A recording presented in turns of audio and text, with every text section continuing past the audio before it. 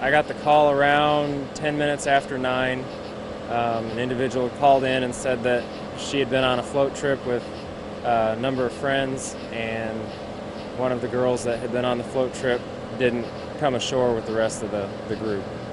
And this, she was with how many of her friends? They said there was about 9 of them, guys and girls, and they started at Wildcat Park and were supposed to come down to Peters Mill, which is also called the Landings, right at Eisenhower and Creasy Lane. And this girl, I mean, everybody saw her. They all thought that she was going to come out of the water with them. She saw them all walking up the steps, and this isn't the first time that she's made this trip with the same group before, and she just must have floated right on by and didn't come ashore like everybody else was. Sure.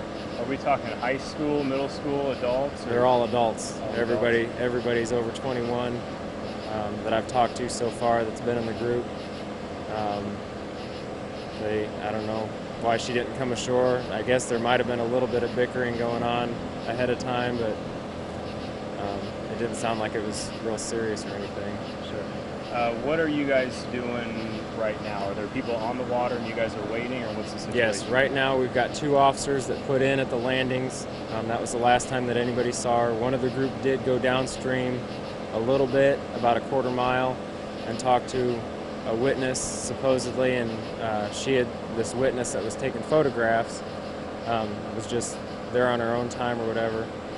She said that she saw a girl float by in a pink armchair style blow-up float, and said that it was kind of strange because nobody ever makes it past that point. Everybody always takes out at the landings, nobody goes any further than that. So she thought it was kind of strange that somebody was floating by right there. Right now we've got 2 officers in a canoe that put in at the landings, and they're coming downstream to us, and here in a little bit Officer Gillen and I are going to head up to 9th Street there at Davis Ferry Park, just south of Swisher Road, and we're going to put a couple of kayaks on and possibly come upstream and try to meet the other 2 officers and see if we can't find her in the process. Did the group mention if alcohol had been involved in their trip? They claimed that there was no alcohol on the trip. They said that they had gone to a restaurant earlier and that they had drank a little bit prior to even going to the restaurant. So they drank a little bit first at home, went to a restaurant, had a couple of drinks, and then went on the creek, and they claimed that there was no alcohol involved.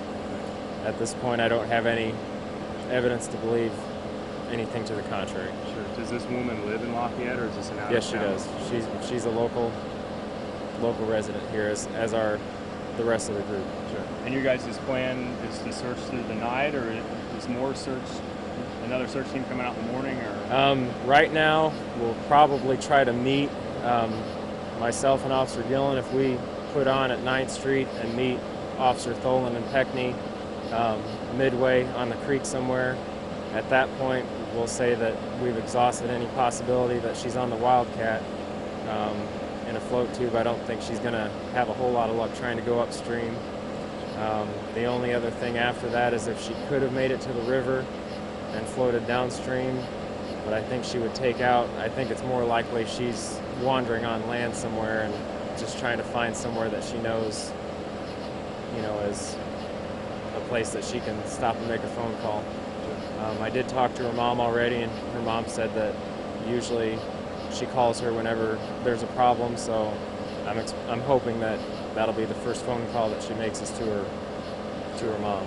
Was the group wearing life jackets, or did they No, say? there was only one individual in the group that had a life jacket, and that was a 4 or 5-year-old that was along. Everybody else didn't have any life jackets at all.